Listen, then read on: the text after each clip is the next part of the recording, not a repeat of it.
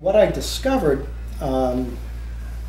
was that glyphosate disrupted our bacteria, of which we have a wonderful symbiotic relationship with. We have over 100 trillion bacteria representing some 1,000 species. And without those bacteria, we would not exist.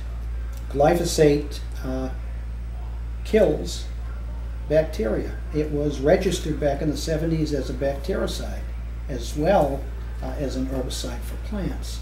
It doesn't kill all bacteria, but it disrupts the balance or the homeostasis of our bacteria. It allows overgrowth of certain species. Glyphosate disrupts methionine synthesis as well, and methionine is an essential sulfur containing amino acid. And sulfur is what our body uses to take out the trash. Our body sulfates things, and by doing so we're able to metabolize them, we're able to process them. With glyphosate disrupting our bacteria and disrupting our sulfur metabolism, that's a very, very critical thing. Our bacteria are necessary to produce essential amino acids that our body cannot make. There are 21 amino acids that are the building blocks of life. Every cell in our body is made up of these amino acids. There are 3 amino acids, the aromatic amino acids, that our body cannot make: tryptophan, tyrosine, and phenylalanine. Now, the importance of tryptophan is that we need tryptophan to make serotonin. Serotonin regulates and controls and balances 2 things: our blood sugar and insulin regulation, and also our IGF-1 growth factor. IGF-1 regulates our neurogenesis. It's responsible for our body making new neurons. When our neurons are damaged, when we suffer damage from environmental exposure and stress, or or chemicals in our diet, or that we put on our skin or whatever, IGF-1 produces new neurons throughout our life. It's neuroprotective. So it directly affects our children's ability to connect neurons and their learning ability. Yes, it directly affects our children's IQ, their neurodevelopment, their cognitive skills, the umbrella of autism spectrum disorder that covers ADHD, autism, Alzheimer's, all these neurological diseases are basically all controlled by IGF-1. And when that's impaired, we've got serious problems. And if we can touch on that for a moment, you've mentioned in your report that 50% of our children will have autism by 2025 if we continue at the rate we're going, and this is the reason why. Well, consider that back in 1970, 1 in 10,000 children had autism. Since 1970, if we look at the year 2007, 1 in 150 children had autism. And then in 2009, 1 in 100 children had autism.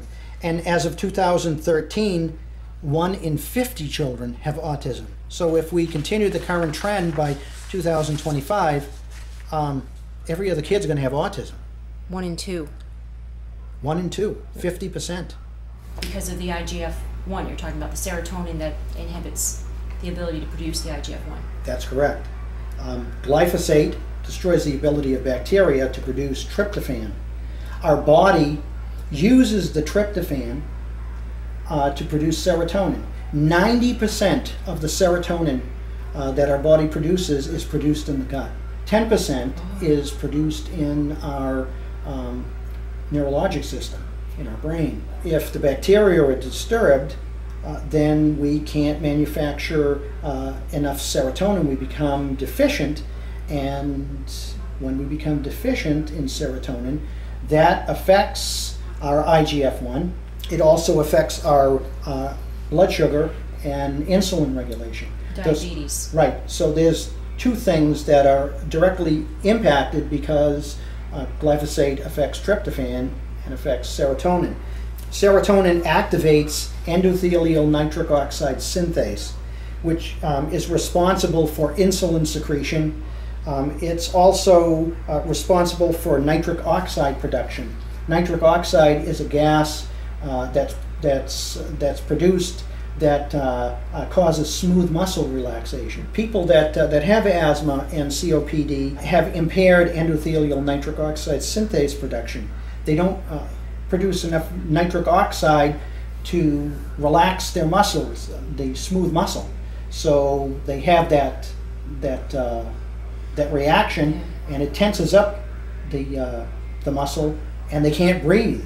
This is also impaired, directly related to serotonin, but also related to glutathione and glutathione synthesis, which is also disrupted by herbicides in our food supply. And I mean, we can see a tremendous increase today. People running around with inhalers and asthma. Yeah, we've heard that it's now 1 out of 3 of our American children that have either asthma, autism, allergies, or autoimmune diseases. And it's directly related to the herbicides and chemicals in our food supply. This is it. Like, you are sure about this? I am very sure about this. Because a lot of moms out there would say, oh, vaccines are the reasons for autism, or pollution in the environment, or genetics. What makes you so sure that this is it for autism and for many other illnesses? Glyphosate enhances the effects of other exogenous exposures, other chemicals that we're exposed to. It allows the toxins to enter the cells where they cause damage to the cell's machinery. Glyphosate enhances the effects. So it makes other chemicals more able to impact our bodies. Yes, our children's because bodies. glyphosate disrupts our CYP450 enzymes as well as our bacteria. Our CYP450 enzymes are a major portion of our body's detox system. It's how we process chemicals that we're exposed to, whether it's on our skin, whether we eat them, drink them, breathe them in. We need the CYP450 enzymes to process them. Glyphosate enhances the ability of chemicals like aluminum, arsenic, mercury to pass the blood-brain barrier, because glyphosate is a cosmotrope. It affects the characteristics of water, the interfacial water stress. It allows things to enter that would not normally enter. Okay, so it's like a bad guy that breaks the dam down and lets everything bad come in. That's correct. This is also what's happening to bees. 50% of our bees are gone. It's impacting their neurology, causing them to die off. We're creating this